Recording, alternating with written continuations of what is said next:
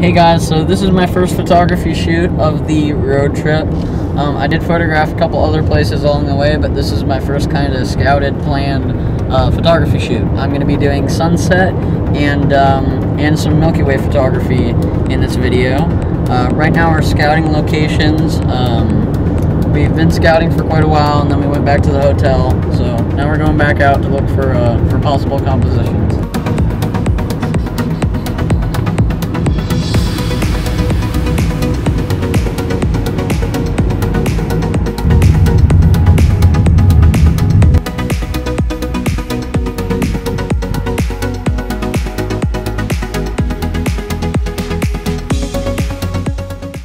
So we've found our location here.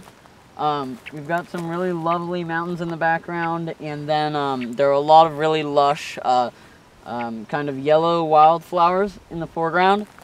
So I'm going to try to use those as a foreground element with that kind of triangular mountain in the background.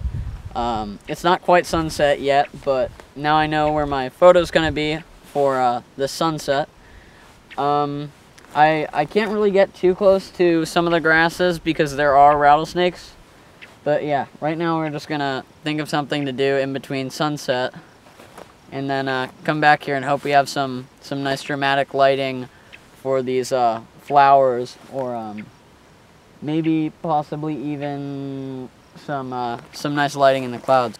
So these are the type of flowers that I'm probably gonna be using in my foreground.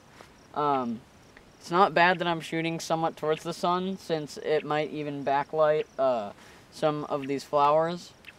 I also don't have to worry about my shadow getting in the photo.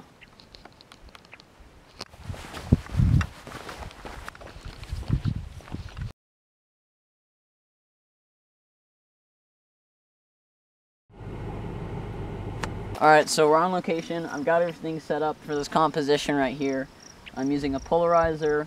I'm not going to use a graduated filter, just because a lot of the shadows from my image are actually on the mountains.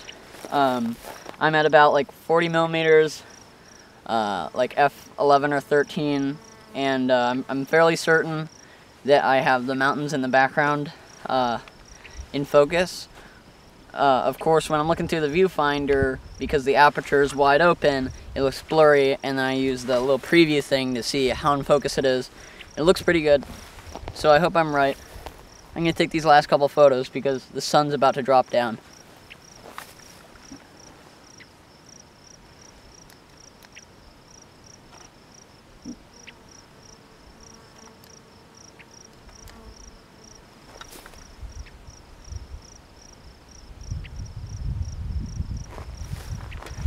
Yeah, it looks pretty good. That's why I don't think I need an ND filter. And I'm not really going for a long exposure either. So a polarizer works good enough to give a little bit more color to the sky. So this isn't really that far into sunset, but the type of photo I'm going for kind of requires the sun to be up a bit more so that I can get a nice blue sky, get some light on the peaks over there, and so that I can get the backlit flowers. And it looks like the sun might go behind a hill up here. I'm not sure because the sun does set kind of diagonally, so we'll see. But it looks like I have like maybe about 10 more minutes, and then my foreground's gonna go dark, and then what I'm looking for is some nice soft reflected light. I don't know if I'll get reflective light because there's not much clouds up there, but I hope that I can get some nice kind of pinkish glow from the horizon to get a kind of less dramatic and just more soft feel to the photo.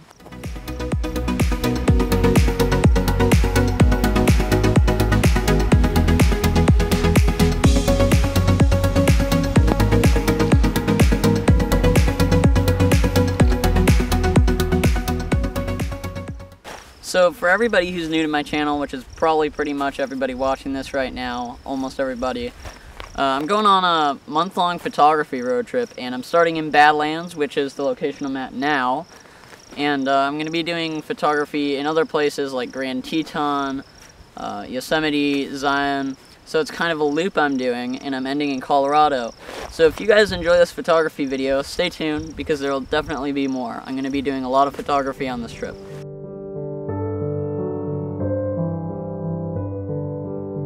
Okay, so the main lighting is kind of gone now, but I'm going for another type of shot where I wait for the sun to drop below the clouds and light them up pink. That's one of my favorite types of lighting, when you get just like this partially cloudy sky, a nice kind of soft lighting on the foreground, and then some really beautiful pink and orangish tones in the sky. So we'll see if those clouds stick around long enough for the sun to light them up. Alright, so now I'm kind of holding this giant awkward selfie stick, really just my camera on a tripod.